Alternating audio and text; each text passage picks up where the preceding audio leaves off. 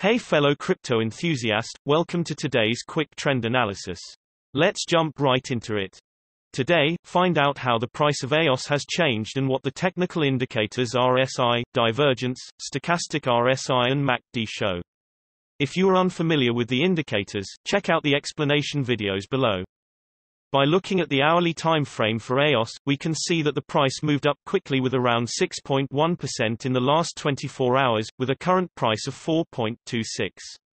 The volume was also high, showing that this move was strong and the buyers are taking over. Jumping to the hourly relative strength index, the current hourly RSI is at 54, so it doesn't show signs of overbought or oversold conditions at this point. On the lookout for divergences in the hourly time frame, there was a bearish divergence and the price already went down. Jumping to the hourly stochastic RSI, both the %K and %D lines are in the lower region, which means that the price is getting oversold and soon a trend change or at least some kind of consolidation could be expected. You should wait to see if there will be an upward trend to the crypto because the K line has not yet crossed the D line. Jumping to the hourly MACD, the trend is currently going down because the MACD line is below the signal line. The MACD histogram shows that the momentum is currently strong and it could be expected the price to go further to the downside. Moving to the 3-hourly relative strength index, the current 3-hourly RSI is at 65, so it doesn't show signs of overbought or oversold conditions at this point. On the lookout for divergences in the 3-hourly time frame, there is a bearish divergence, which means the price could go down from now or at least consolidate for some time. Looking at the 3-hourly stochastic RSI, both the %K and %D lines are located in the higher region.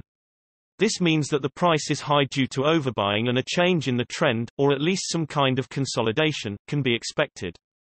The K line is currently located below the D line, meaning that there is a downwards trend. Looking at the 3-hourly MACD, the MACD line is above the signal line, which shows that the current trend is on the upside. But according to the MACD histogram, we can see that the momentum is going down. Owing to this, we can expect the price to remain stable and you should wait and see if the MACD line will cross the signal line, which will be a downward trend.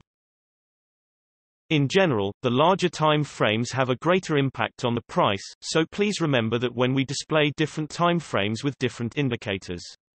And also the shorter time frames are only representative for the short-term trading. Thanks for watching. New videos are uploaded every few hours analyzing various cryptocurrencies, so be sure to subscribe so you don't miss out. If there is something that you didn't understand, leave us a comment below and we'll get back to you.